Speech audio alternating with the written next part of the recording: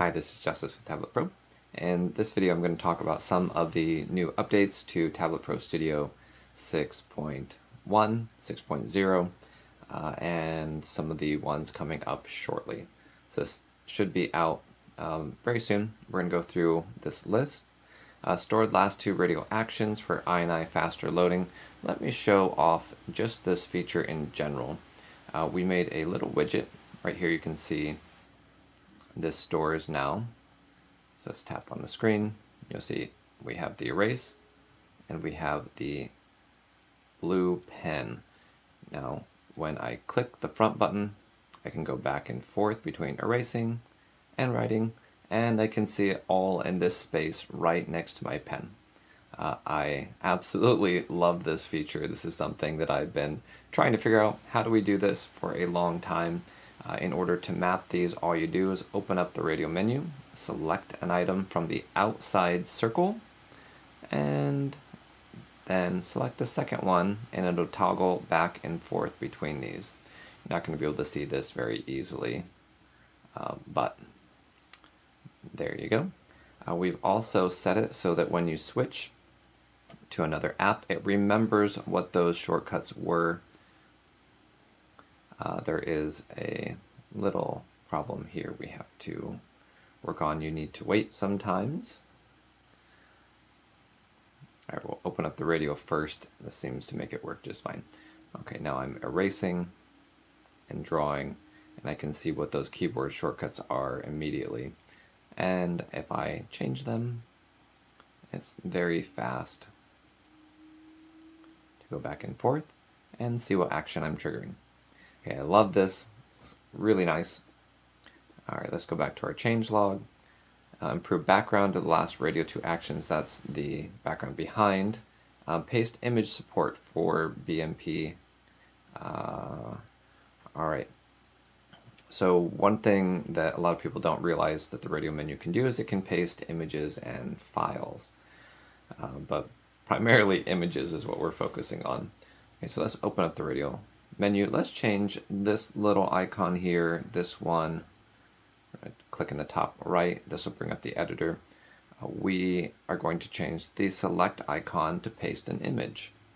Now if we go here, we can go to Smart Shortcuts. This has been renamed Paste Image. Let's find an image we're going to open up. Images and drawing program logos. I want to paste a OneNote logo inside of OneNote because everybody does. It's the cool thing to do. Okay, so we're going to drag this right on top of here. You should be able to drag this anywhere on top. It'll paste the path right here, and let's click Apply. Notice OneNote new PNG is now our tooltip. OneNote PNG, see the PNG, or see the tooltips here at the top. We're going to click on it, and we have the image. The image is large. If you want to paste a smaller image, then save a smaller image, and you can do that. But look how cool that is. That's awesome. We like this. Oh, I pasted it again because that was in the clipboard. Okay, let's go here. All right, paste image now supports BMP alpha channel. That means that we were able to paste a PNG with transparency. We updated a whole bunch of different text. So these help information here, these are all better written, so you understand what these things do better. I added something here. Right now you can see default text and default. There was a keyboard shortcut that didn't work quite right in the past. It's Win plus Shift. Now over here, text tools. This is going to switch between two presets of the same size. What it's really doing is it's switching between the tagged presets here. This is a little bit complicated, but for those who understand the program, you'll get why this is so cool. Okay, so default, if we go up to Program Profile, Default Profile, which has been renamed for clarity. Instead of default preset, it is default profile. Right here, tags for custom preset file list. The word default will put any file that has the word default in it into this list. So notice here we have our list of presets.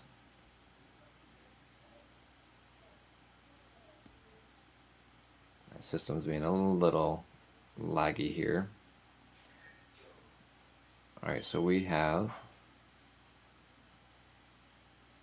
up here we have default and default INI. Both of these are going to show up in the little drop down arrow next to the browse folder. So here you can see default text and default. So the keyboard shortcut Win+Space will now switch between those ones that are in that list. Now I'm in OneNote, so this is switching between all the different OneNote presets. You can see I can go through all of these. So if you want to use just a slim artist pad, you hate the large one, and the medium one's too big just by a little bit, then this will allow you to switch between different artist pads of the same size. This is great if you like a certain size, but you do different things in the same program. Let's say you are in Blender and you all want to sculpt in with one preset, and then you want to do another preset that's specific for using the grease pencil or doing 3D modeling, then this will work well for you. Okay, let's look at the next item here.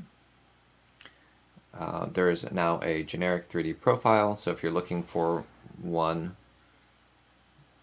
in this list, there is a 3D based template INI right here. So you can select that, and it will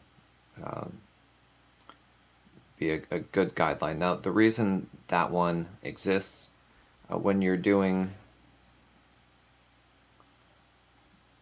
anything that uses a lot of holding down buttons, it's best to have them on the right side.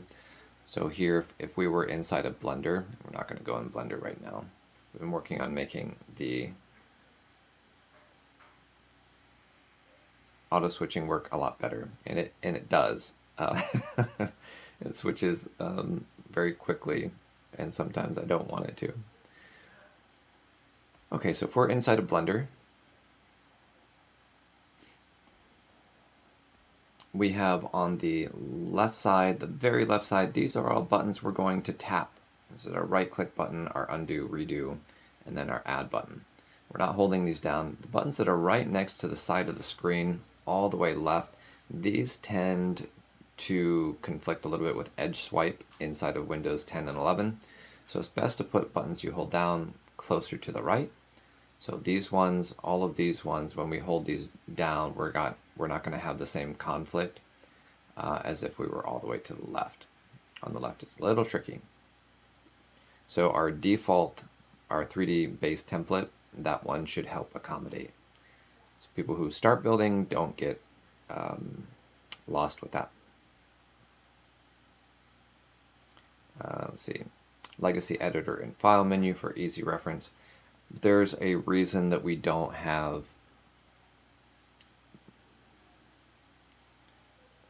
the legacy editor easily accessible. This does take a bit more learning in order to use it, a lot more explanation, and I wanted this to start out by being easy. Here inside the legacy editor, you saw how I opened it right in the file or the edit menu. You can go in here and you can resize things and reposition them. We don't want to do that right now, but you can get to it easier than you did before. So if I have to reference how to do it in the future, you can just go to File, to Edit, and open Legacy Editor here. You can also do it with this little button next to Advanced. We did rename inside of the Radial Editor this drop down, this option Smart Shortcuts. This is now called Smart Shortcuts. Before it was called Stylus Quick Input Options or something like that.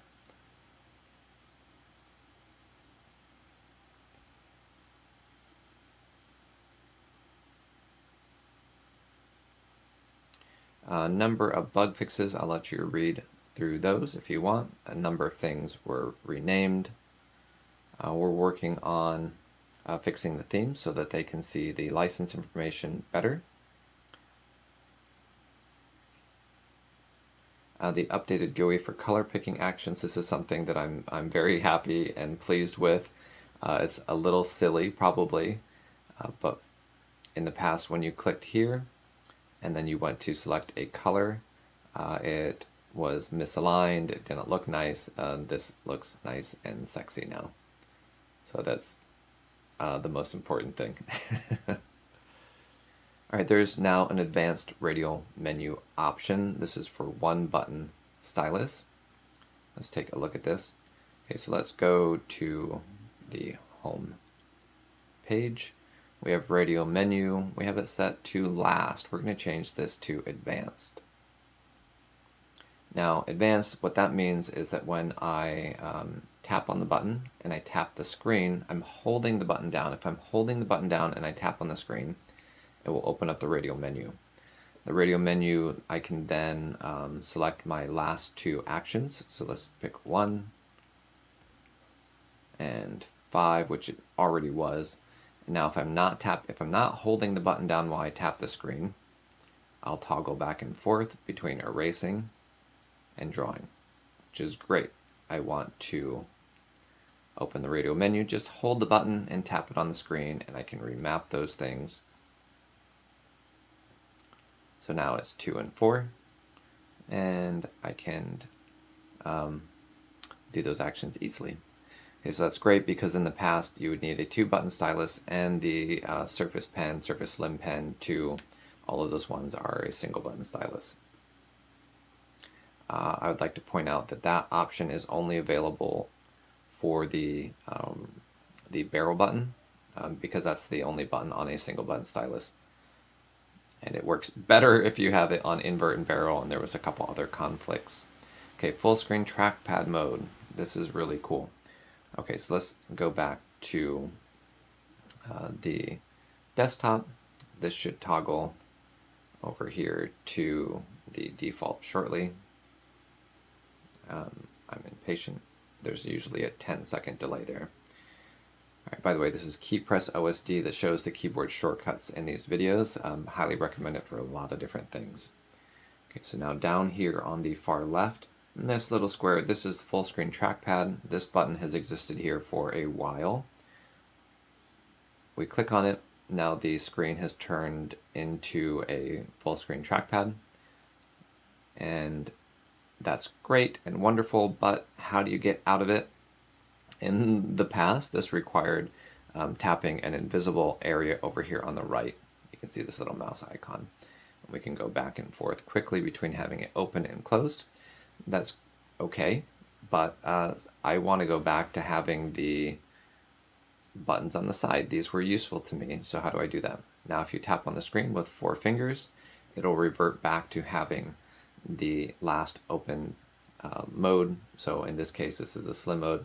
Notice our tooltip here is full screen trackpad, 4-finger tap to close, so it gives that information right there. You can use the trackpad, do mouse type actions, mouse type selections, and then tap with 4 fingers to revert. I like this. There's certain things inside of Studio that were difficult to go back and forth in between, and that's one of the things I'm trying to improve in these new versions. By the way, this also works with the radial menu. We should probably change this off advanced mode. Let's put this back to last. Perfect. And let's go right here back to default.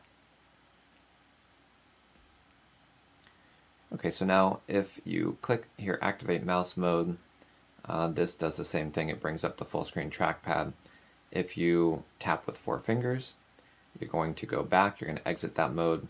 You can also click on activate mouse mode. If you click and open the radial menu again, opening the radial menu will also exit out of full screen mode. We wanted to make this really easy to not get stuck in full screen mode. In our last update, we also added this switch to pen position after 1 minute, 5 minutes on preset switch or never. What this means is that when you're using the Radial Menu, if you open it up and you drag it out of the way, you want it to continue to open up in that location. It will remember that location until you update the preset to a new preset after 5 minutes or after 1 minute, or it always stays there from now on. So this is a nice welcome change. We've made improvements to the voice command panel to make this easier to use. If you want to use your voice to trigger anything from the artist pad over here on the left, you can do that very quickly by clicking on Import Touch. Now all of these shorthands, all of these words here, you can say undo and it will send undo, but you'll need to map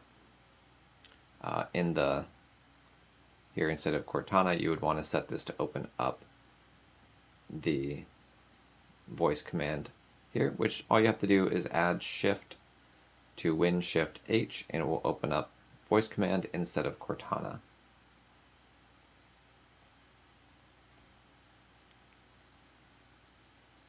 We have a handful more changes for you to look over. Feel free to ask questions about those in the general chat here in Discord. Thank you guys for watching. If you like these changes and you appreciate the work that Marius, Takashi, and I are doing, then please rate us up in the Microsoft Store. That's the easiest way to say thank you.